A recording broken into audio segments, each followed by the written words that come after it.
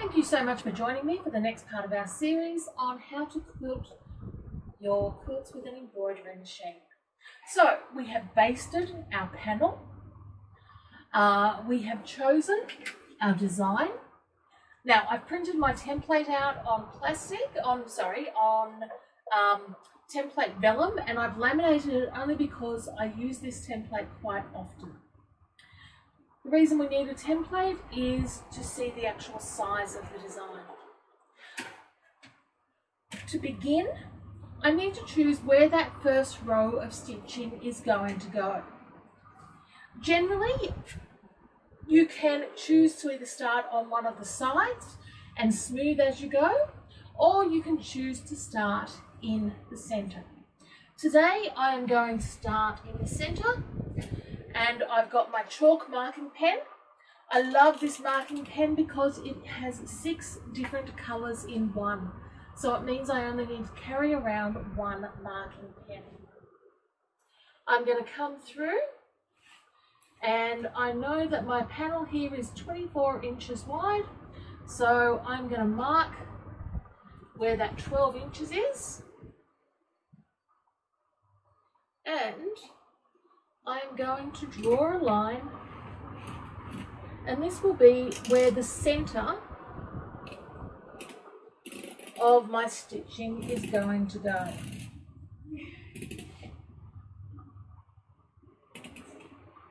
And I draw it all the way over and onto the chalk. Now I hope that is visible. The next step is I can actually begin the stitching. See you in a minute. And now we're ready to stitch. So the first thing I want to show you is the computer screen that I've got here. My design is loaded. I have selected my hoop, and I've set my machine to show where the needle position is. And I'll just, so you can see there at the moment, we're in the middle of the hoop.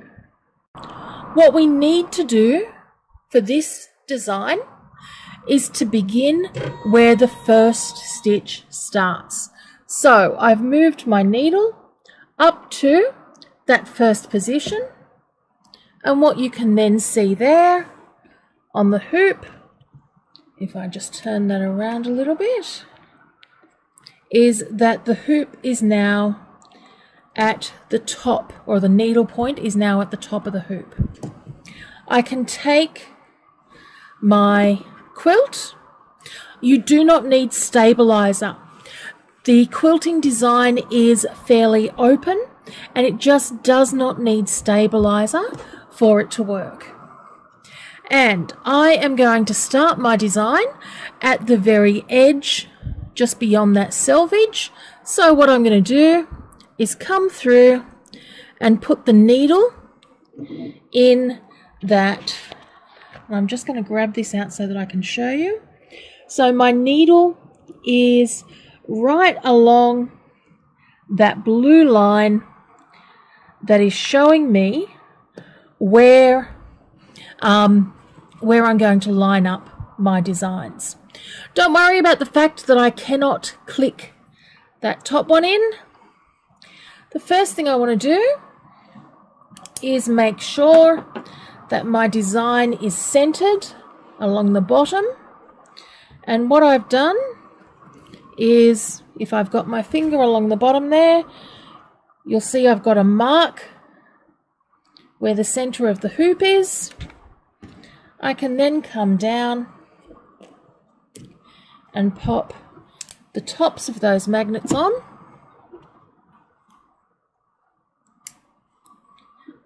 Before going along with the side pieces. My quilt is now hooped strongly enough that I am ready to stitch the first design. So all I do is raise the needle.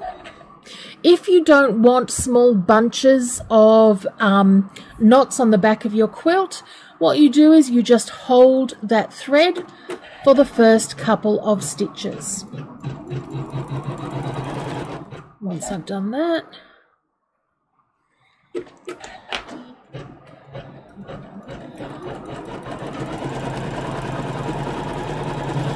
Now I am using a multi-tonal thread here,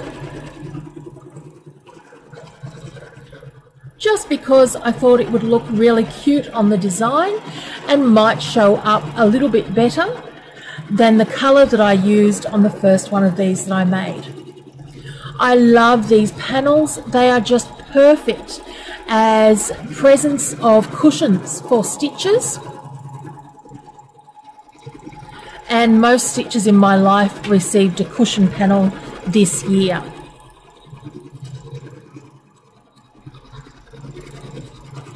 Now, what I'm going to do is come through, and I want you to be able to see the actual scissor quilting design. It is all single stitch.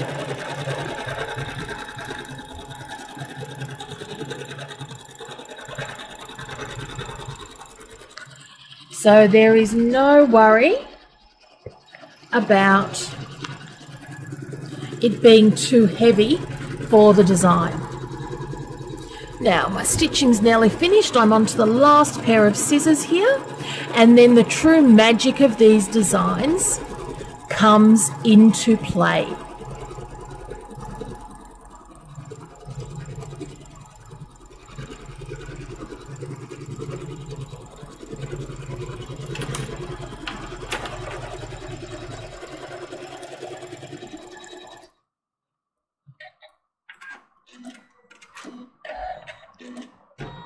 So our design is finished, and on my machine we go back now to the middle of the design. I am going to remove my magnet tops.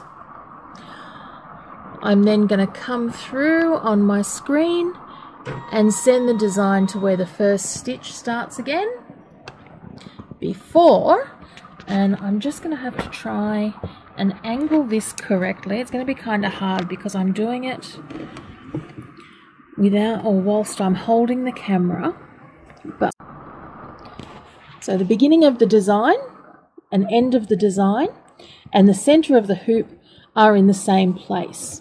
What I'm going to do is move my fabric over so that I can bring the needle down right into the spot where that last stitch ended.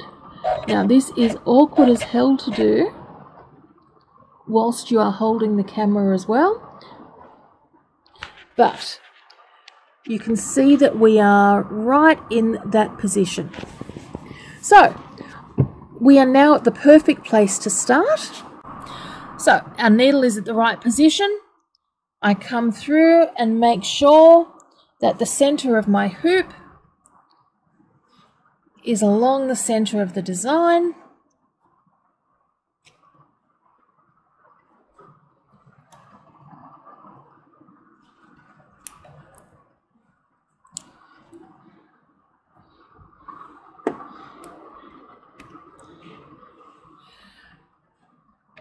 Raise my needle, hold the thread so that I don't get that little thread knot on the back, and that design is now perfectly matched up and ready to go. From there you repeat row after row after row, lining things up with your templates, and you will have continuous quilting in minutes on your embroidery machine. I hope you have enjoyed this tutorial. Until next time, go forth and stitch.